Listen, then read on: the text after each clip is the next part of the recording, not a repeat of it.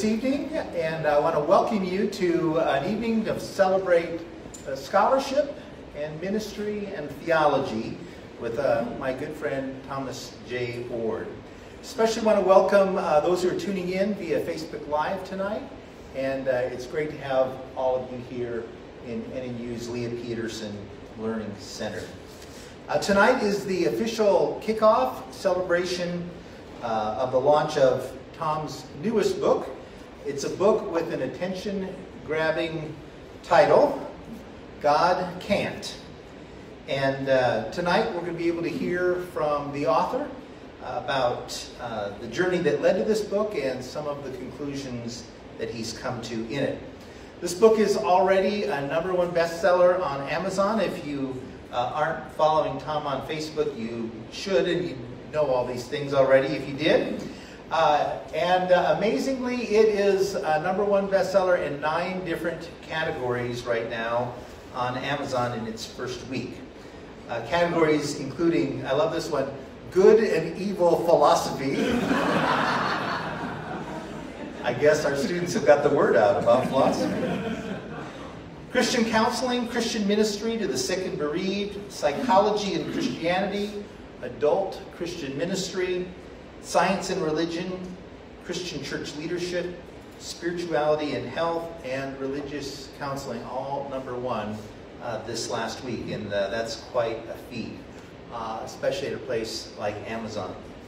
God Can't is available in trade paperback, and there'll be copies available for purchase this evening if you'd like to pick up a copy. It will also be available in hardcover, and also it's available in ebook format too. And I'm told by the end of the week it will be available in audiobook format in English and Spanish, which is amazing. Tom, as you probably know, is a prolific writer, a speaker, and a gifted photographer. With more than 25 books to his credit, he strives to think deeply as a Christian and as a theologian. The Apostle Paul writes to the church at Rome, "Oh, the depth of the riches and knowledge of God! How unsearchable are his judgments." In my mind, Tom really seems driven to search deeply through Scripture and in theology, to give scrutiny to many issues that often Christians are afraid to think deeply about. And so tonight, I think the subtitle of Tom's book really drives home his mission for this evening and for the impact this book offers the church and our family and neighbors. How to believe in God and believe in love after tragedy, abuse, and other evils. We're really thrilled to have you here this evening, and I know Tom is excited to talk about how this book came to be and what it has meant to him and to so many others already. And so let's welcome Tom up. Please help me welcome Thomas J. Oord.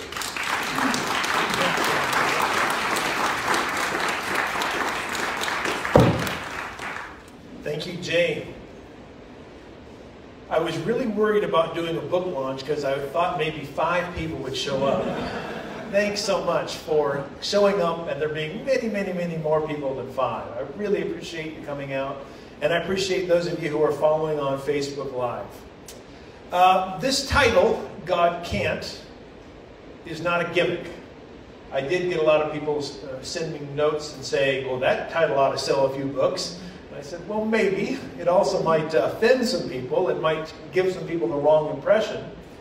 But to people who have been hurt deeply, people who have been victims of abuse, sexual abuse, psychological abuse, people who have been victims of injustice, have been hurt deeply, they oftentimes hear the idea that God can do just anything.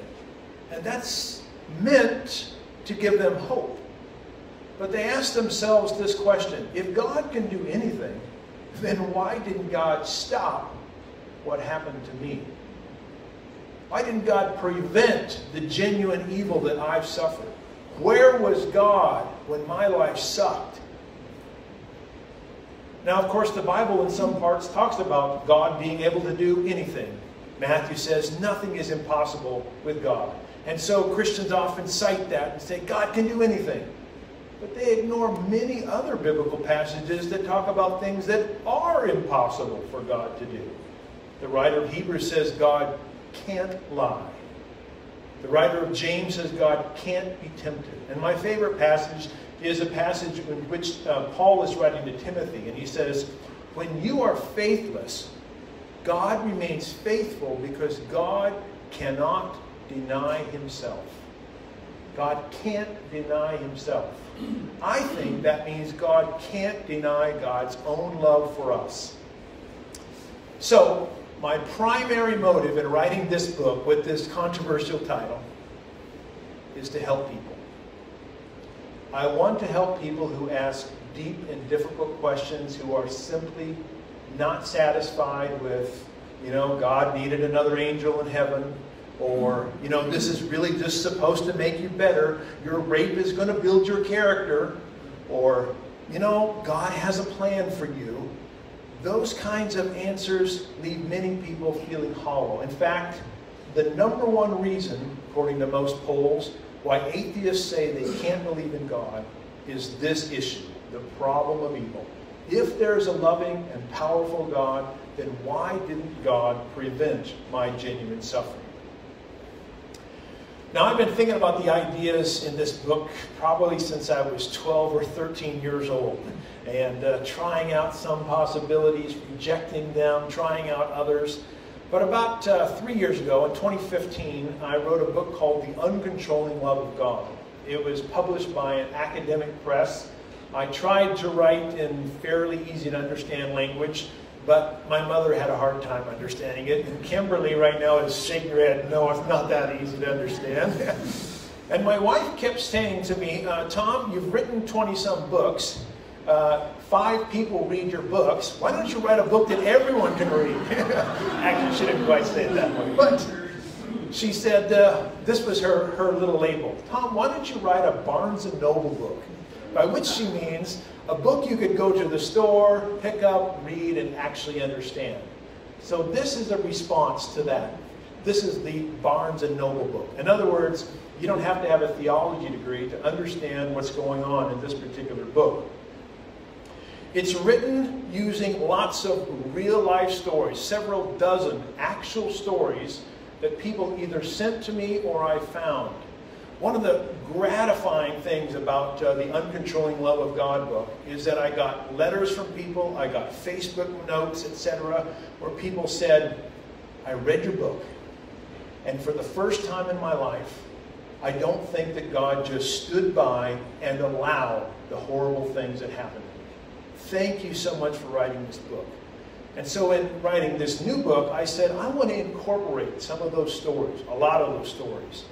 I also draw from figures that many people have heard of, stories that, people's stories who many people know. For instance, when I was a young kid, there was a writer named Johnny Erickson Todd. How many people ever heard that name? Okay, yeah.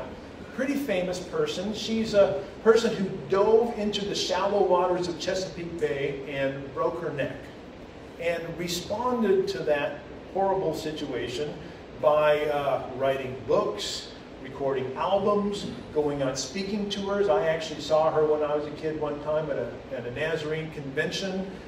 She ended up starting a foundation for people with disability. She ended up being an amazing person and doing amazing things. But in the process, she came to believe that God wanted her to be paralyzed. In fact, and I quote this in the book, she thinks God was punishing her by breaking her neck for her sin. I think that view is the wrong view. I appreciate Johnny Erickson and all she's done, but I don't think we have to have the same view of God as Johnny Erickson to appreciate the excellent things that's come out of her life. So I also talk about the ideas from people like Rob Bell or Elie Wiesel, Paul Young in his famous book, The Shack, Bart Ehrman, probably one of the most famous agnostics or theologians today, who's a Bible scholar, Shelley Rambo, and many more. This book also addresses some key biblical passages that people have wrestled with. The story of Job, for instance, or the idea that all things work together for good to those who love God, who are called according to his purpose, etc.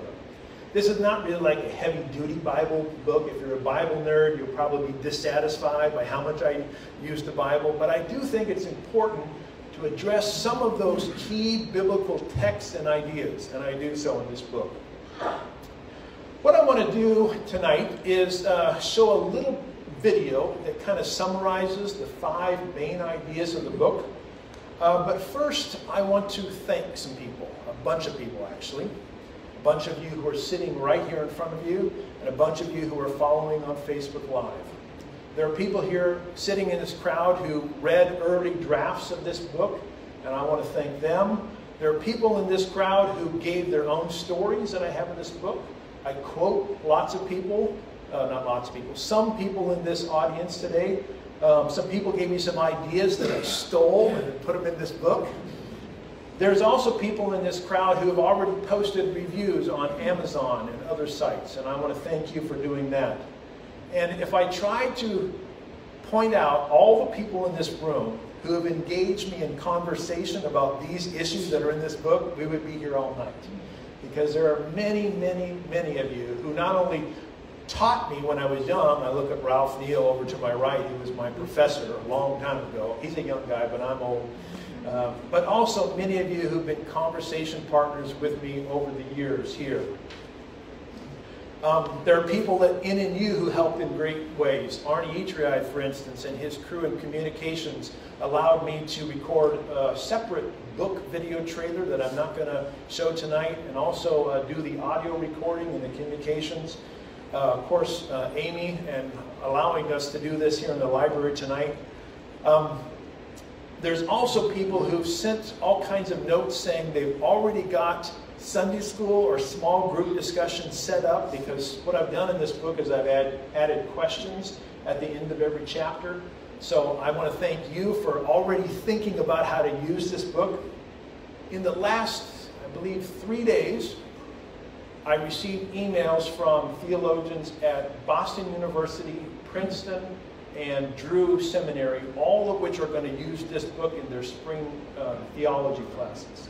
So it's not only aimed at folks in the church, but people in scholarship and seminaries are using it, in part because, as one person said in an email, you actually write in ways that my students can understand. Yeah, I'll take that as a major compliment. This is also the first chance, at least for some of you, that I have had to say thank you for supporting me and my family, my wife Cheryl, my daughters Alexa, Sydney, Andy, my son-in-law Logan, during the difficult times that we have had the last 3.5 to 4 years.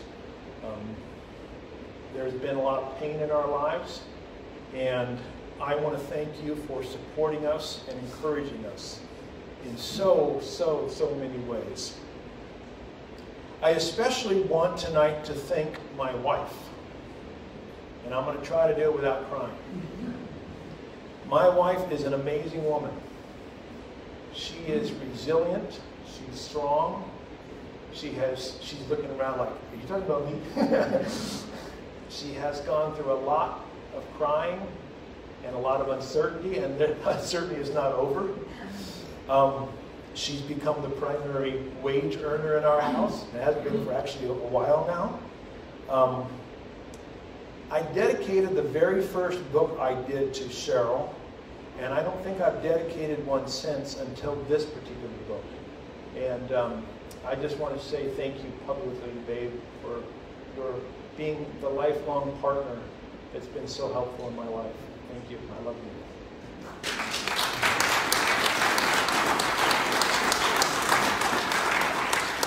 What I'd like to do now is show you a maybe 3-minute little book trailer video. It's a video that doesn't have any spoken words, but there's some text. It gives you the 5 big ideas, the 5 radical ideas in this particular text, God Can't. And then after it's done, I'd like to read a little of the postscript, and then we'll just hang out some more, and if you want, I'll sign some books. But this little trailer is something I made myself, and it gives an idea of what the themes are of the book. I could have shown the other trailer that has me talking in it, but you have me here, so I don't need to talk. I'll show you this thing, so let's give it a shot.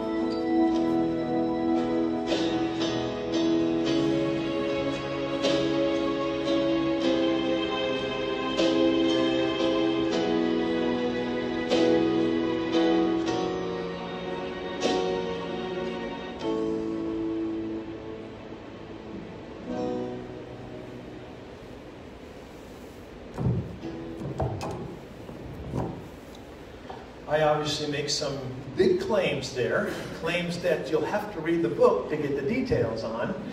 But I did want to give you a little bit more detail by reading a section of the postscript this evening.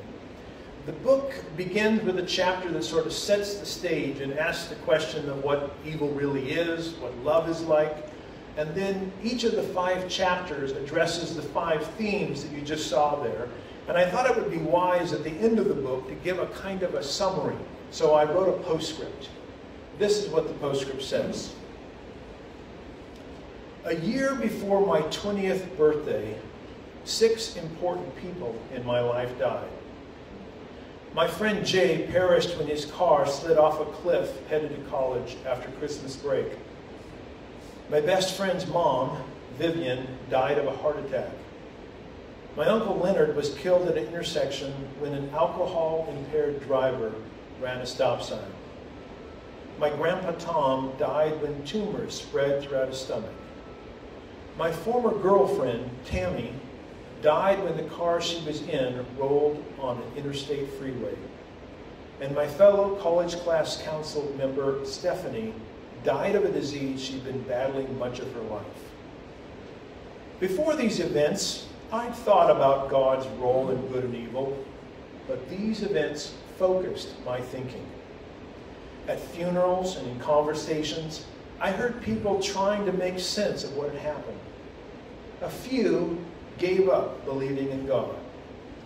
Most continued to believe, but lost any genuine enthusiasm for faith.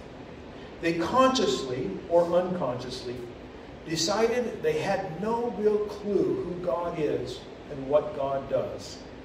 They gave lip service to religion and participated half-heartedly in faith communities. In my early 20s, I gave up faith for a period.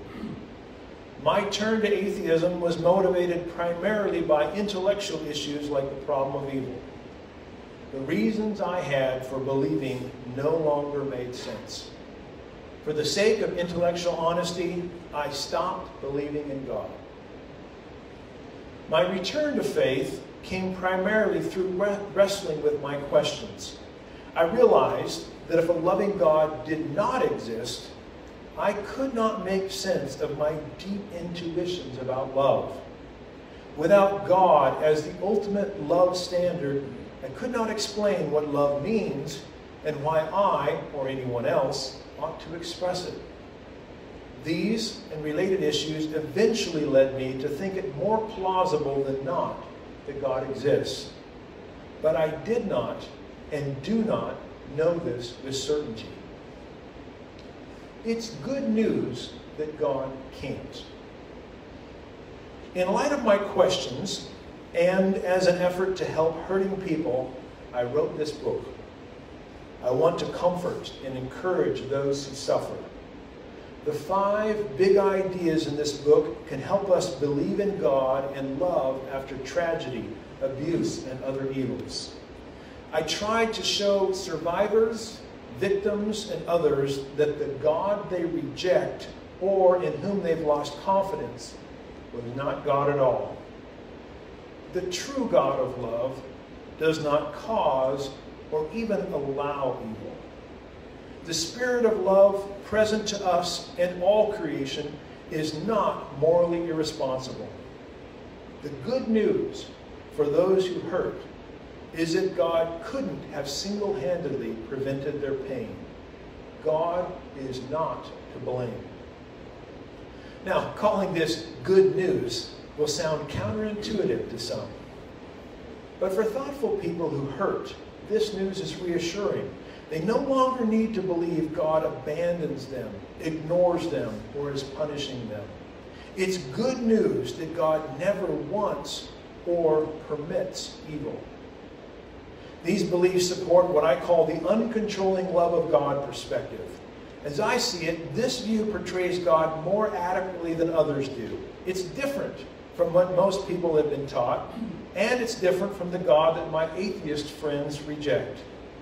It fits well with the broad themes of the Bible and the way the world seems to work. Jesus portrays this picture of God in his life, teachings, death, and resurrection. To my mind, and to the minds of many, the uncontrolling love of God perspective simply makes sense. Throughout this book, I included true stories from those who find the uncontrolling love view valuable. Because this view helps survivors of abuse, victims of tragedy, and other sufferers, I wanted to share their stories. They encourage on an intellectual and emotional level those who want to reconstruct their lives. Many survivors have discovered the God of uncontrolling love is not blameworthy. The good news that God can. I know, of course, that some people will oppose the view I presented. Some will find it alarming or unsettling. Despite the comfort it gives those who hurt, critics will reject it. Some will see the book's title, God Can't, and assume the God described must be weak or inactive. They'll think we must choose between a God who controls and a God who can't do anything. Having read this book, you know this choice is false. There's a third option. Our loving God is almighty without being able to control. Like a good parent with the appropriate amount of influence, An uncontrolling God is neither feeble nor oppressive, neither anemic nor manipulative. God's love is supremely active and powerful.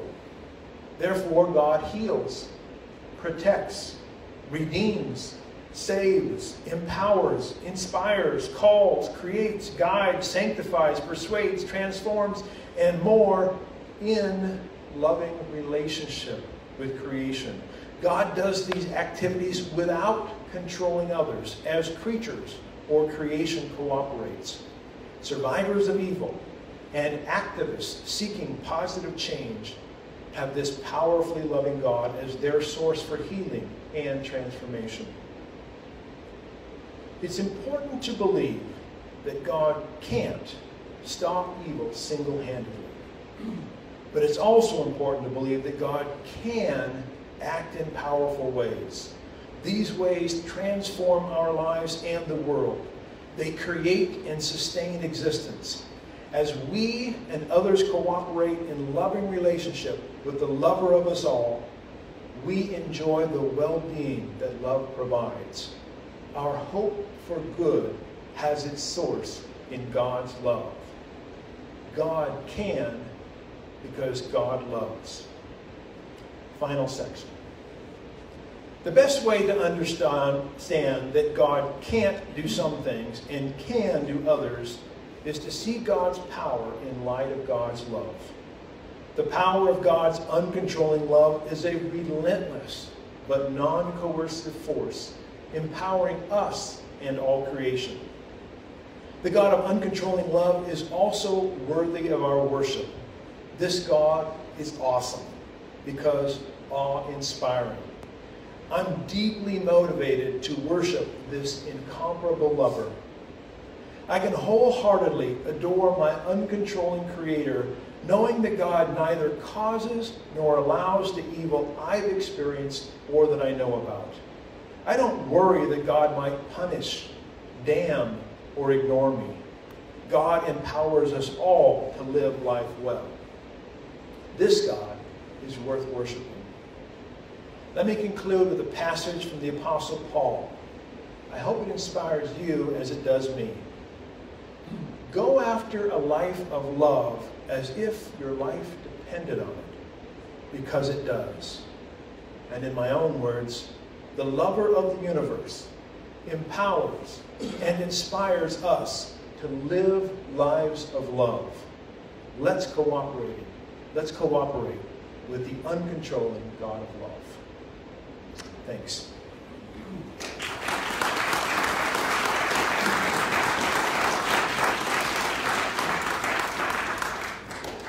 Jay's been so kind to be the host for this evening, and Amy's been kind to do all the work to get this stuff ready. I asked Jay today if he would do something to kind of conclude things before we have a chance to mill around and talk, and you can ask questions in person, whatever you want to do. I would like for Jay to pray for me. The way my book launches typically go is this, and this makes a lot of sense if you think about it. I do a ton of work to get the book ready. I send out reviews to people who I think can help me think things clearly, but most of the time it's people who are probably going to kind of agree with where I'm at. Then those people read the book, I get all kinds of positive feedback, and then the critics read it.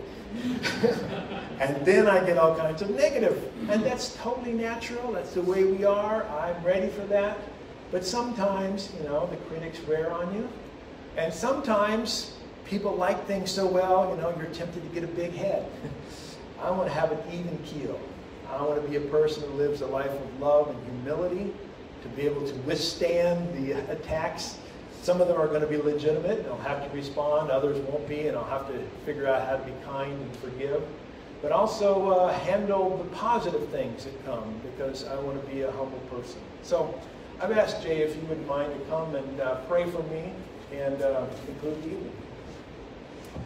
Before we pray, I want to say one thing. 17 degrees yesterday morning at 7:45.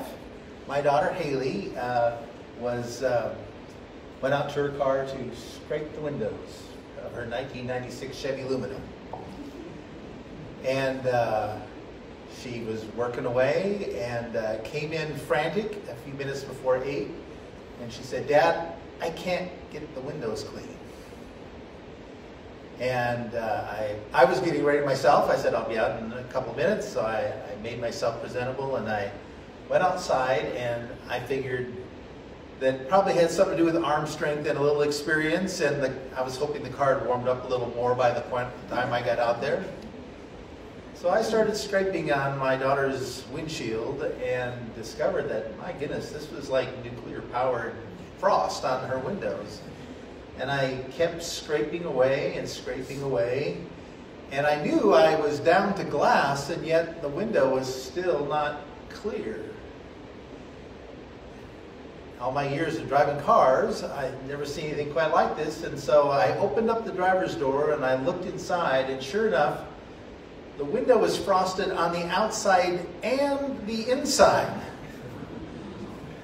And Tom, I tell that story because in a lot of ways, I think the mission of what you're trying to do in an awful lot of people's lives is to help them when people have tried to scrape the front of the window. We've always done it, and yet they still can't see clearly.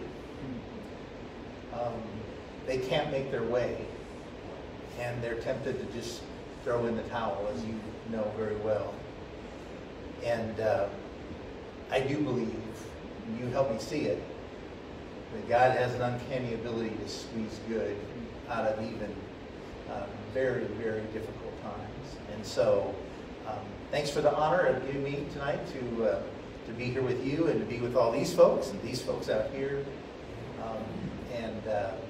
We want to pray for you and for people who will be touched by your words to hopefully get the window clean on both sides. Thanks, that's great. Can we pray together?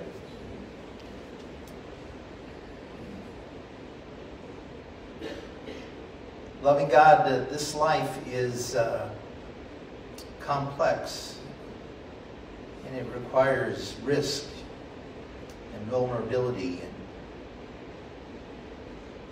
sometimes we face challenges that cut to the core, and yet we still reach to you. And so tonight, Lord, I pray for my friend and my brother, Tom, and I pray for the work he has done and the work he is doing. And I pray especially, Lord, for those who will read his words and mold them with their own experiences, their own hearts, their own minds. And Father, by your grace that reaches beyond our ability to ask or imagine, I pray that by your Spirit you would work in all of that to squeeze every ounce of good possible from it. Thank you for Cheryl and for their family. Thank you, Lord, for friends and colleagues who have stood alongside Tom and encouraged him. Thank you, Lord, for the ways in which he's striving to be faithful to you and to the message you've laid on his heart. And so tonight, Lord, we celebrate the investment of time and thought and energy and blood and sweat and tears, not only for Tom, but for those who desperately need to know, Lord, the depths of your unsearchable love. And so by your Spirit, go ahead of us, guide us, inspire us, draw us, Lord, into ways that love you and others even more. For we pray for the sake of your kingdom, in the name of your Son, Jesus. Amen. Oh, sure. There are some copies of the book here tonight. I had planned to have more, but they didn't make it to the mail. If you'd like to buy a copy, they're $15, and my daughters have change. So if you bought a copy already and brought it, and you'd like me to sign it, I'm always honored to do that. It makes me feel really super great.